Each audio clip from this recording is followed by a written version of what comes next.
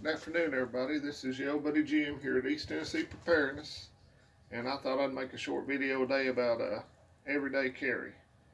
And I know I've seen a lot of videos, and people have all kinds of junk on their person. I'm not talking about the bag you keep in your car or your truck, just what you carry on your person.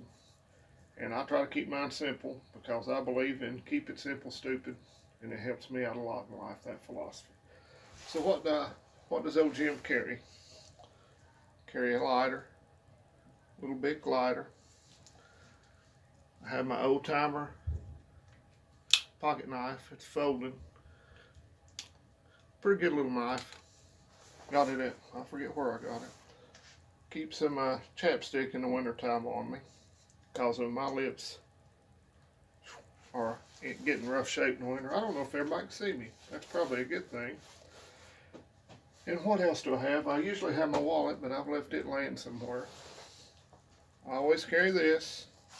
It's my Smith & Wesson shield. This one has a red dot sight on it. It also has front and rear sights also.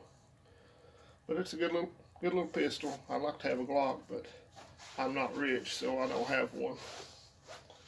And I also keep a little flashlight here. It's got the little bevels on it where if you're a dummy like me and you lock your keys in the car, maybe help you break into your car. But it's a pretty good little light. It's pretty bright. Can you see? Hey, it's pretty bright. And it's small, compact. And I also keep an extra magazine for freedom seeds. Which, speaking of freedom seeds, I went up to Rural King yesterday up in Virginia, across the state line, because I heard they might have some.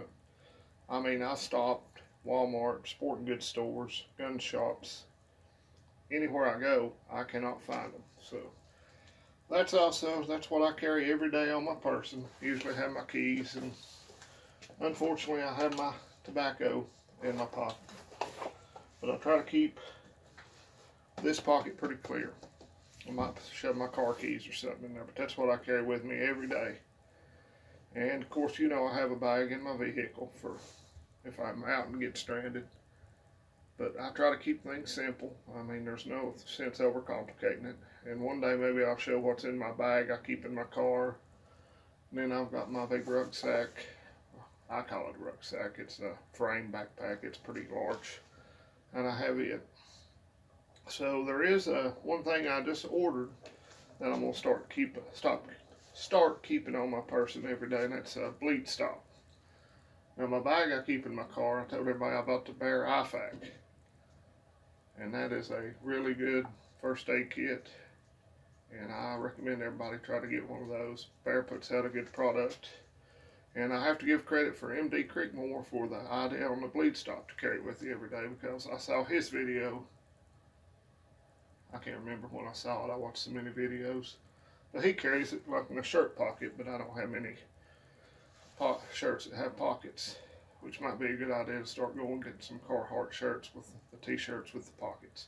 But anyway, we didn't get to go to church yesterday. We had another COVID event at our church. I know my cousin, that's sort of the superintendent of the church, has COVID, but he seems to be doing well with it. He's 76, and he has bad lungs from an incident when he was a kid. So I called him Tuesday, and he sounded really like he was having a hard time catching his breath to talk.